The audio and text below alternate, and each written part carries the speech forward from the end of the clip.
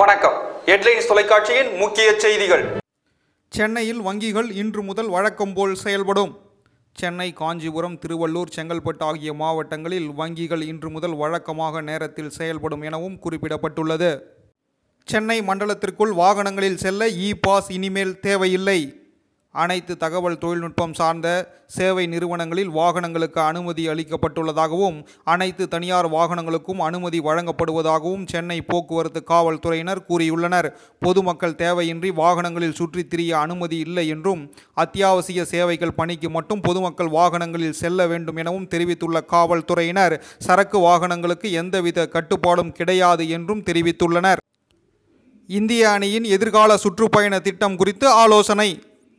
வரும் 17ஆம் தேதி நடைபெற உள்ள பிசிசிஐயின் நிர்வாகிகள் கூட்டத்தில் இந்திய கிரிக்கெட் அணியின் திருத்தப்பட்ட எதிர்கால சுற்றுப்பயண திட்டம் மற்றும் உள்ளூர் கிரிக்கெட் போட்டிகள் தொடர்பாக முடிவு எடுக்கப்பட உள்ளதாக தகவல்கள் வெளியாகியுள்ளது.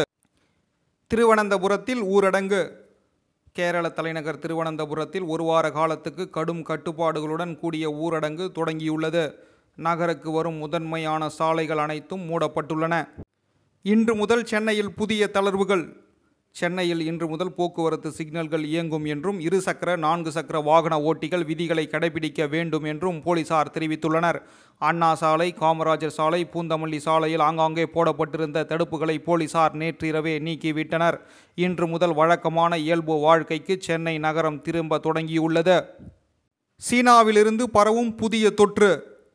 சீனாவிலிருந்து பரவும் புதிய பிளேக் தொற்று கொரோனாவை விட வேகமாக செல்லக்கூடியதாக ஆய்வுகள் தெரிவிக்கப்பட்டுள்ளது. மங்கோலிய சுயாட்சி பகுதியில் உள்ள பயனூர் மருத்துவமனையில் 3ஆம் நிலை தொற்று பரவல் குறித்த எச்சரிக்கை விடுத்துள்ளதாக அரசு நாளிதழில் தகவல்கள் வெளியாகியுள்ளது. இந்திய வீரர்கள் நடத்திய பதிலடி தாக்குதல்களில் 2 பாகிஸ்தான் வீரர்கள் சுட்டுக் கொலை. ஜம்மு காஷ்மீர் எல்லை கட்டுப்பாட்டு கோடு அருகே இந்திய வீரர்கள் நடத்திய பதிலடி தாக்குதல்களில் பாகிஸ்தான் இராணுவத்தைச் சேர்ந்த 2 பேர் கொல்லப்பட்டுள்ளனர். தமிழகம் முழுவதும் தொடரும் தடைகள். அரசு அறிவிப்பு. தமிழகத்தில் பல்வேறு பகுதிகளில் இயல்பு வாழ்க்கை திரும்பி கொண்டிருந்தாலும் ரயில் போக்குவரத்து, மெட்ரோ, புறநகர் மின்சார ரயில்கள், பேருந்துகள், திரையரங்குகள், பள்ளி கல்லூரிகள் இயங்குவதற்கான தடைகள் நீடிக்கின்றன. வீடு வீடாக மின் பயன்பாடு கணக்கிடும் பணி மீண்டும் தொடக்கம். கொரோனா பரவலை கட்டுப்படுத்த ஊரடங்கு அமலில் உள்ள நிலையில் ஏப்ரல் மற்றும் மே மாதத்திற்கான மின் பயன்பாடு கணக்கிடும் பணிகள் ஜூன் மாதத்தில் தொடங்கப்பட்டது. இதனிடையே சென்னை உள்ளிட்ட மாவட்டங்களில் கொரோனா பரவலை தடுக்க ஜூன் 19ஆம் தேதி முதல் முழு ஊரடங்கு அமுல்படுத்தப்பட்டது. இதைத் தொடர்ந்து மாநிலம் முழுவதும் மின் பயன்பாட்டினை கணக்கிடும் பணி நிறுத்தப்பட்டது.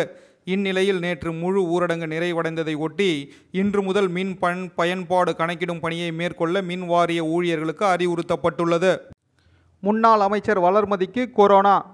முன்னாள் அமைச்சரும் அதிமுகவின் கலை இலக்கிய அணி செயலாளருமான வளர்மதிக்கு கொரோனா தொற்று இருப்பது உறுதி செய்யப்பட்டுள்ளது. இதனால் போரூர் ராமச்சந்திரா மருத்துவமனையில் சிகிச்சை பெற்று வருகிறார். இத்துடன் இந்த செய்தி அறிக்கை நிறைவடைந்தது. உடனுக்குடன் செய்திகளை தெரிந்து கொள்ள ஹெட்லைன்ஸ் டிவியை சப்ஸ்கிரைப் செய்யவும். நன்றி, வணக்கம்.